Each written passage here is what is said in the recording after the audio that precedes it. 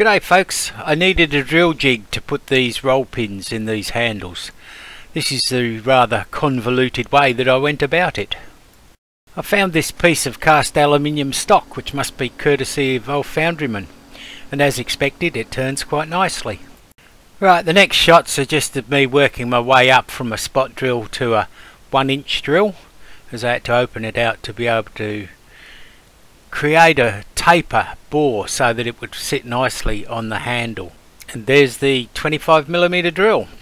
I had no way of measuring the angle on these parts, so I took the wrong end of a tool, put it in the tool post and swung the top slide around until the angles matched.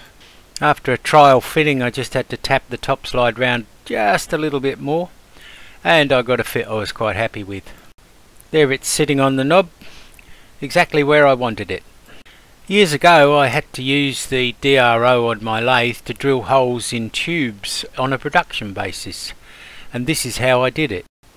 I removed the top slide and then I attached a vise to the cross slide.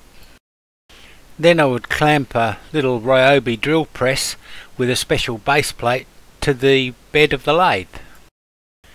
This is the block I used to attach the drill to the lathe bed.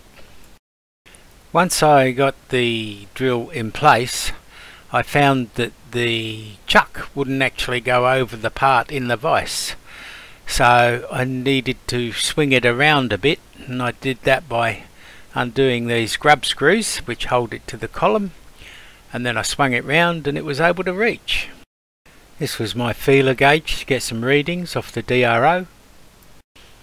So using the measurements I got from the DRO, took that reading and then I halved it to get the centre and did much the same for the X-axis as well. I couldn't tell with the part in the vise which was the large end and which was the small end, and I ended up drilling the hole in the wrong position, so I had to do it again. I realised with this setup I probably could have used an end stop in the vise, and the spot drill being rigid probably wouldn't have wandered around too much, but at least doing it this way it was probably easier for me to make the jig rather than an end stop for the vise. Thank you for watching.